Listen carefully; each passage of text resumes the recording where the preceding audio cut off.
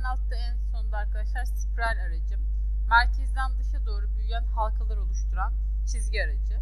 Şuradaki çizginiz yine gördüğünüz gibi şu mesela 4, 6, 7 diye böyle çoğaltabilirsiniz çizgi özelliğinizi.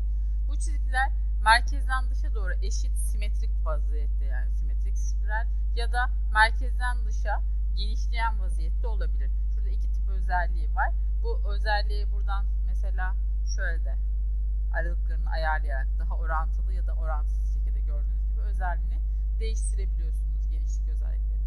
Bu spiral özellikleri arkadaşlar seçtiğinizde şöyle uçları açık olduğu için renk alan özellikte değil.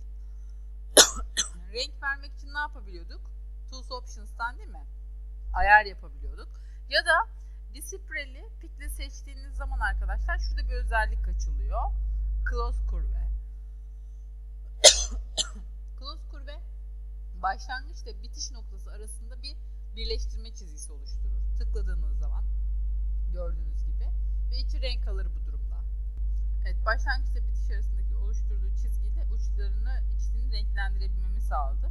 Aynı zamanda yine pikle seçtiğiniz zaman buradan çizgi özellikleri de ekleyebiliyorsunuz, değiştirebiliyorsunuz. Çizgi kalınlaştırdığınız zaman bu daha net belli olur.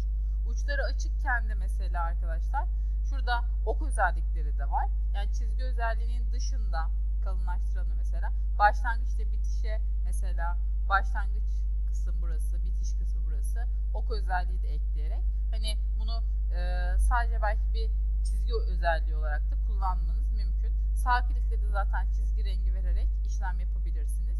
Birleştirdiğinizde ise ama başlangıçla bitiş artık bütün olduğu için şu ok özellikleri kalkar. Yani göremezsiniz onu, tekrar düz olur. Açık olduğunda sadece uçları ok özellikleri de eklenebilir.